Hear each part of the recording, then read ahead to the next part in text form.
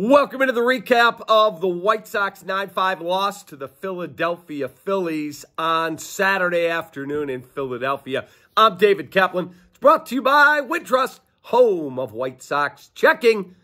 As I've been telling you, rough start for the White Sox this season, but you can get one of those awesome, super cool White Sox debit cards. Go to wintrust.com/White Sox or click on the QR code on your screen.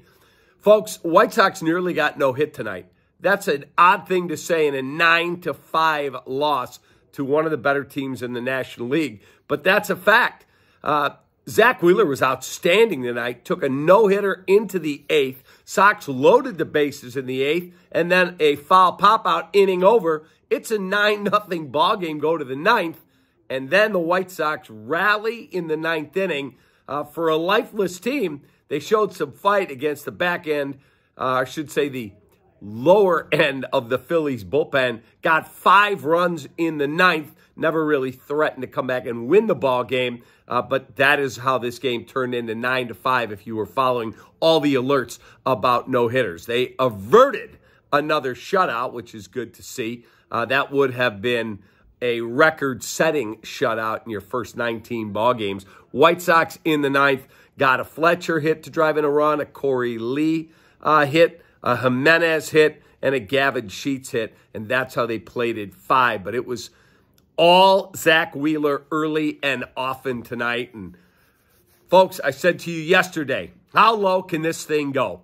Jerry Reinsdorf had to sit and watch his basketball team just look awful in a season-ending loss on Friday night, and now he has to watch a baseball team the rest of the way that literally has no chance. At some point, your competitive juices have to take over and go, okay, enough. I can't take the money with me when I'm gone. Let's go. Let's get some players. Or you go, what am I doing here? Why am I keeping this team? Why don't you just get rid of it? That's where we're at here. Either show some fight and show some willingness to want to go out and compete, or just say, I'm done.